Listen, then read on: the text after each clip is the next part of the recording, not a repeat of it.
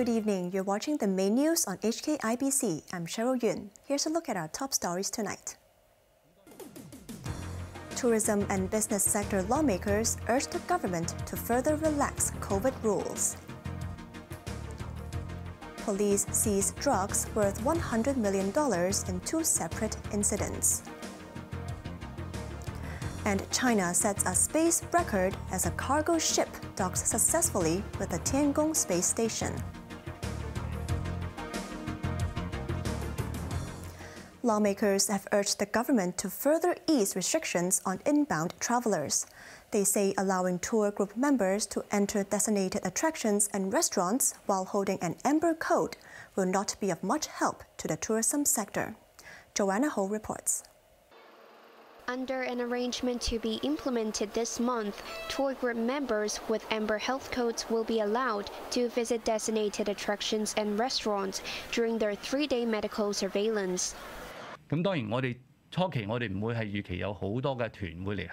taking to the airwaves this morning, tourism sector lawmaker Perry Yu believes the relaxation measure won't attract many tourists, as many tour operators used to treat Hong Kong as just one stop before moving on to the mainland or other Asian destinations. Speaking on another radio program, catering sector lawmaker Tommy Cheung echoed Yu's sentiments, but hailed the measure as a step forward, saying it would help the restaurant trade. Executive Councillor Jeffrey Lam, who represents the business sector in the Legislative Council, urged the government to let all inbound travelers eat out during their first 3 days. Lam suggested setting up a specific zone in restaurants for those with the Amber Health Code. He also proposed reducing the number of PCR tests on arrival or replacing them with RAT tests. Lam noted that the city's 0+3 arrangement is misunderstood abroad. There has been a lot of misleading stories outside Hong Kong.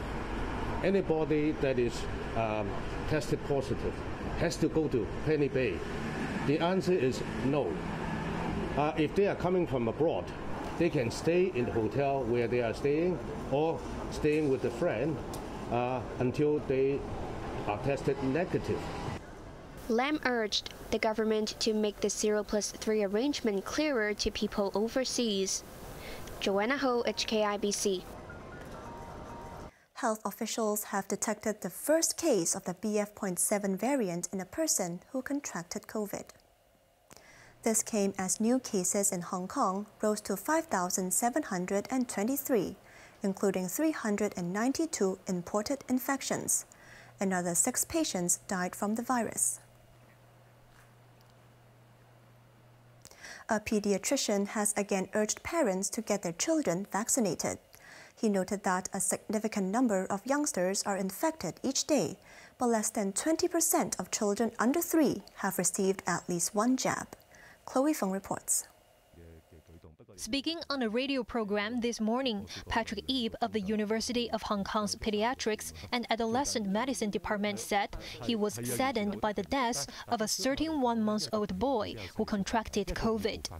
The unvaccinated toddler with a high viral load died about 1 month ago after suffering from severe inflammation of the brain. Ip said it was not the common type of brain inflammation, but a necrotizing one which causes brain edema and tissue death in a very short time.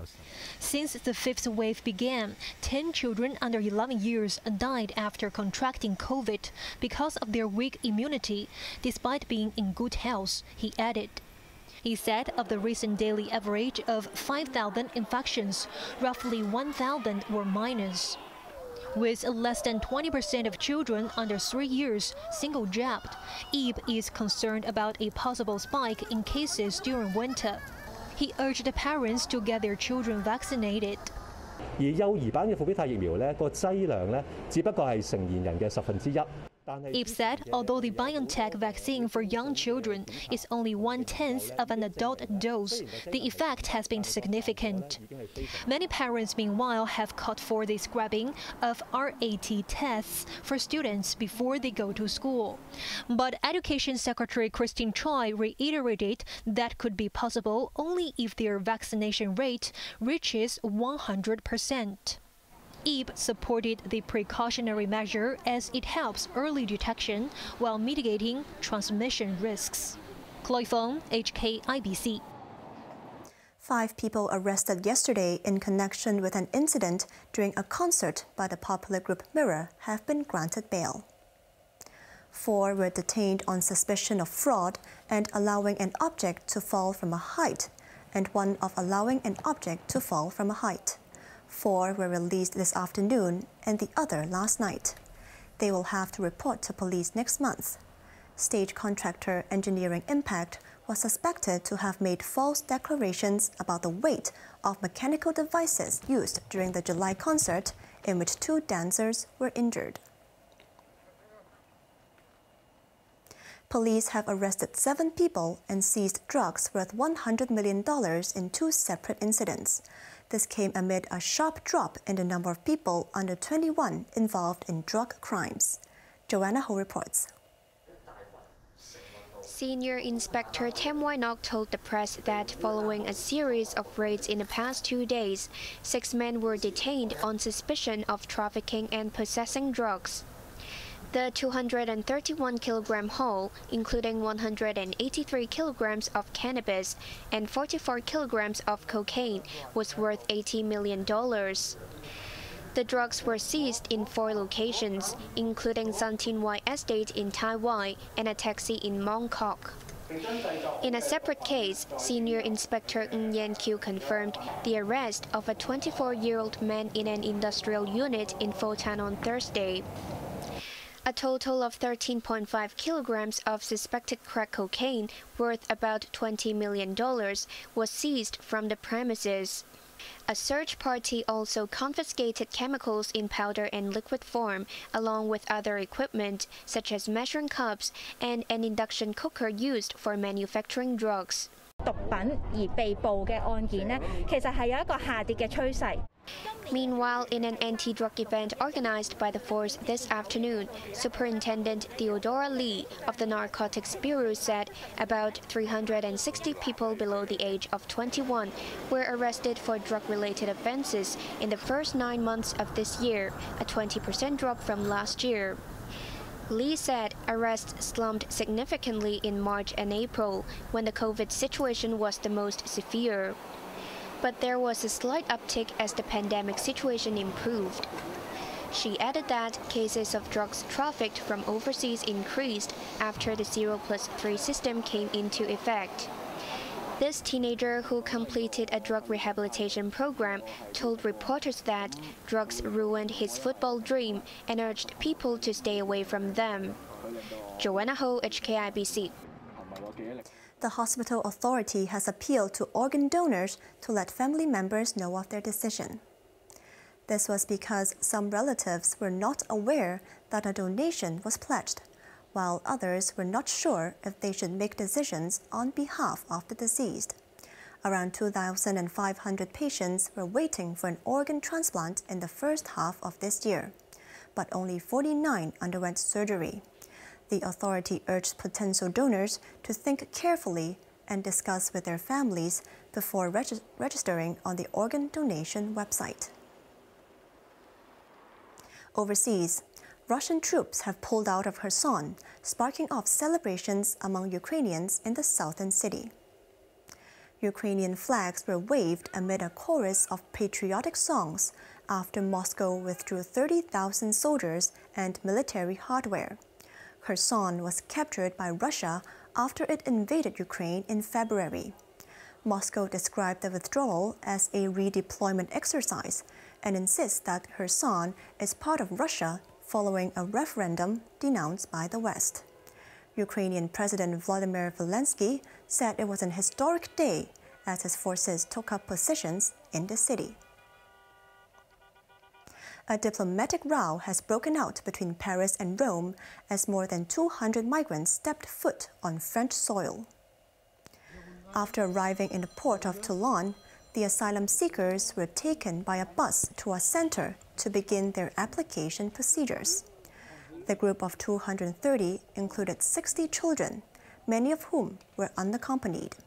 They were picked up at sea 3 weeks ago by the Ocean Viking, which was refused entry by Rome. France criticized Italy for stopping the vessel, prompting the Italian government to accuse Paris of being aggressive. The co-founder of cryptocurrency exchange FTX has seen its billion-dollar fortune wiped out in less than a week after filing for bankruptcy. As the ripple effects of the collapse continued, a local expert said although the fall is painful, it will be good for the sector.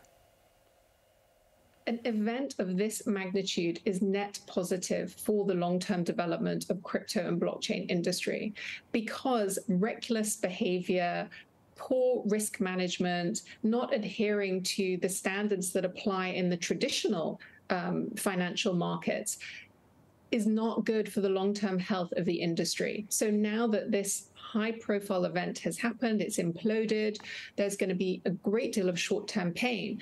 But the regulators were already working very hard to come out with a regime and guidelines and guardrails, and this will accelerate that. FTX was previously the third largest cryptocurrency exchange in the world. Its founder and chief executive, Sam Bankman-Fried, who was previously estimated to be worth $23 billion before his fortune evaporated, resigned. U.S. regulators are investigating to see any rules were violated. A new record has been set as the Tiangong 5 cargo spacecraft docked with China's space station in just over 2 hours after launch. The cargo ship carried supplies for future manned missions to the station. Chloe Feng reports. 3、2、1， 点火！ At precisely 10:03 a.m. local time, the Long March 7 rocket blasted off from the Wenchang satellite launch site on Hainan Island, carrying the unmanned Tiangong 5 cargo spacecraft. The spacecraft, with over 6.7 tons of supplies, docked with the Tiangong space station, which currently has 3 astronauts on board. Another 3 are expected to join them soon. 一级关机，一级分离。 About 10 minutes after liftoff, Tiangong 5 detached from the rocket and entered its designated orbit as its solar panels unfolded and started working. Launch site director Dong Hongqing announced that it was a complete success.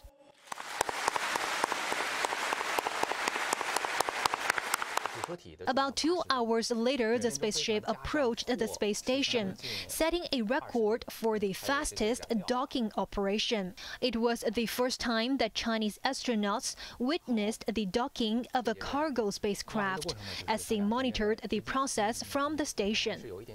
The cargo included propellant for the space station, along with research equipment and food.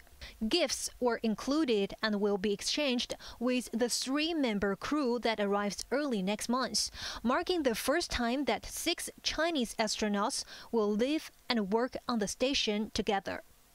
Chloe Feng, HKIBC. On to the weather now. Tomorrow will start off cloudy before becoming fine and hot. Temperatures will range between 23 and 29 degrees. There'll be a sunny start to the new working week. Now let's take a look at the weather around the world.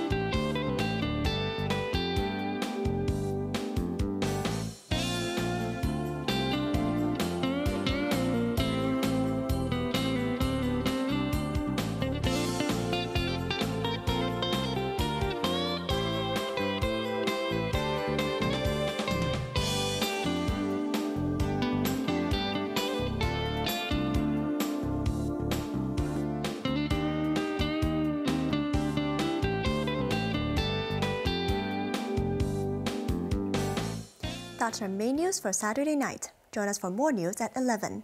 I'm Cheryl Yuen. Thanks for watching. Good night.